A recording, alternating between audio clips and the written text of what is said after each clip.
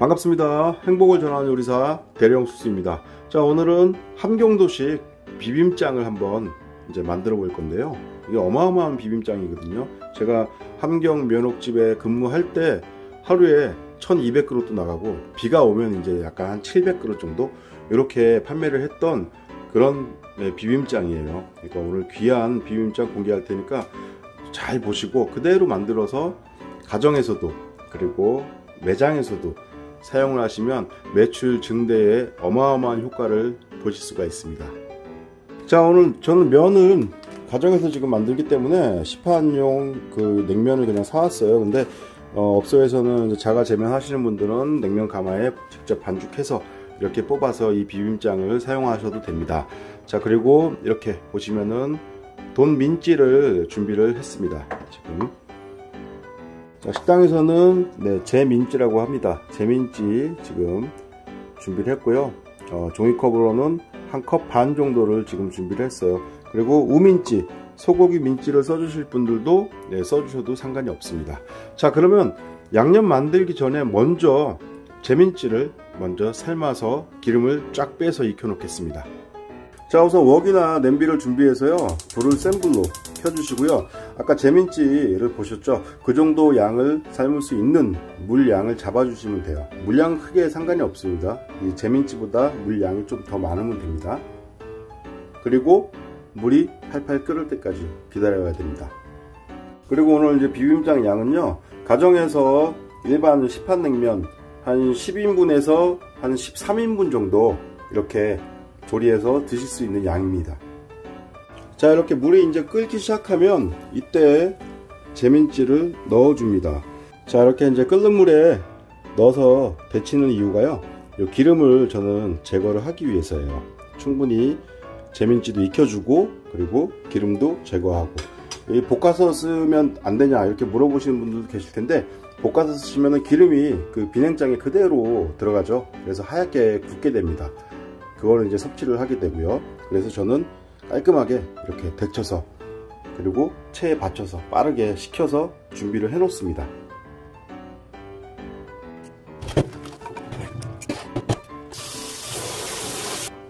자, 이렇게 찬물로 빠르게 식혀서 물기를 쫙 빼놓은 지금 민찌입니다. 자, 그럼 바로 양념 만들어 볼게요. 자, 우선 양파하고 오이를 믹서기에다가 이제 곱게 갈아 주셔야 돼요. 잘 갈릴 수 있도록 이렇게 썰어서 준비를 할 거고요. 그리고 믹서기를 준비를 해주시면 됩니다.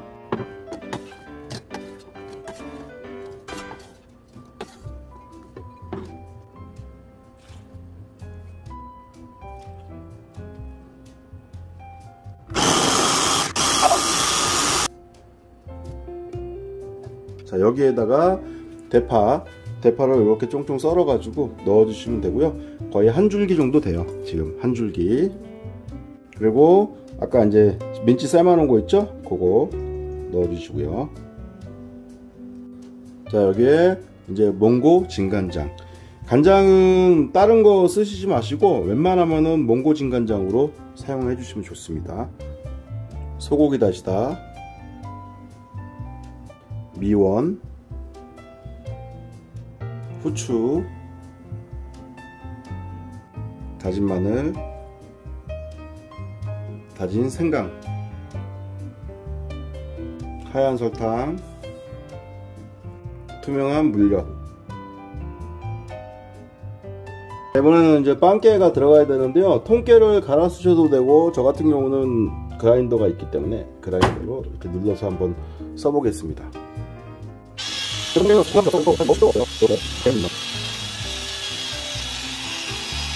고춧가루만 남았는데요, 그 전에 고춧가루를 지금 이제 넣어버리면은 이 밑에 설탕이나 이런 게 안 녹아 있잖아요.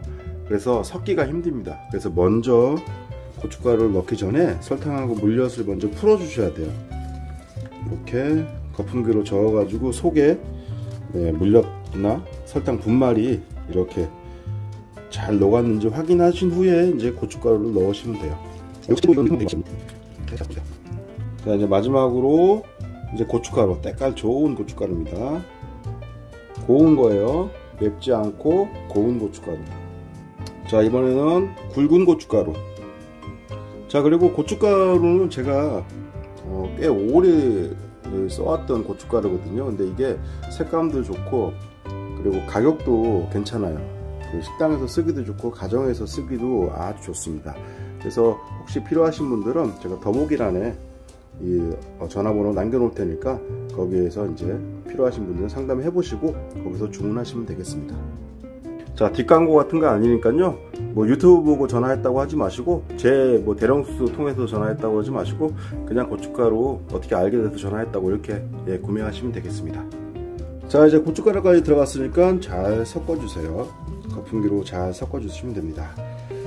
그리고 농도 조절은요 고춧가루로 가능하니까 너무 뭐 되다, 너무 뭐 묽다 이러면은 고춧가루를 조금 더 넣든지 조금 줄여서 사용을 하시면 됩니다.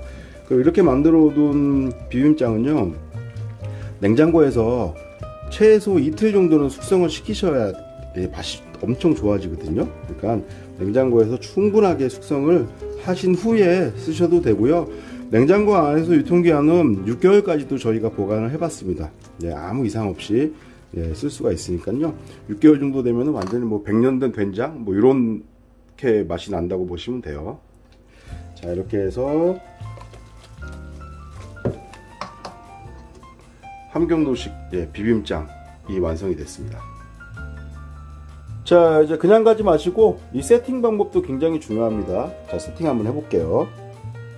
자, 우선 냉면 대접 준비해 주시고 그리고 시판 냉면이지만 지금 잘 삶아놓은 면. 자, 여기에 이제 이것도 시판 냉면 육수인데요. 냉면 육수는 제가 차후에 맛있는 거 올려보도록 하겠습니다. 이 정도로 약간 촉촉하게 놔주시고요. 그리고 아까 완성된 양념장. 양념장 너무 맛있어요. 놔주시고요. 이게 중요한 게 있습니다. 요거 빠지면 안 돼요. 참기름. 참기름을 조금 넉넉하게 넣어주셔야 돼요. 스푼으로 한 2스푼, 3스푼 정도. 그리고 지난 시간에 만들었던 냉면 고명을 이렇게 올려주시면은 한 그릇 뚝딱 함경도식 비빔냉면이 완성됐습니다. 여기에 이제 깻가루.